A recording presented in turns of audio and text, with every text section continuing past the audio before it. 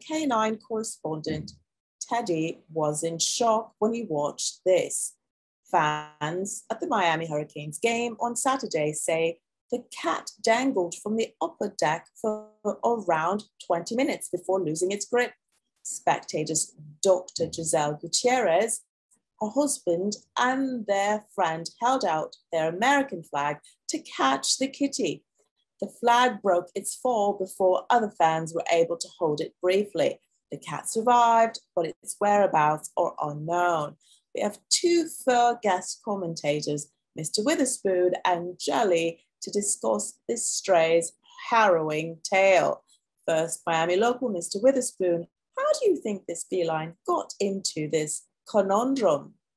All right, Mr. Witherspoon. Right.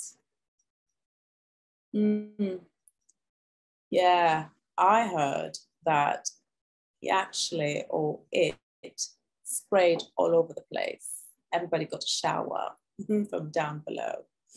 Yeah.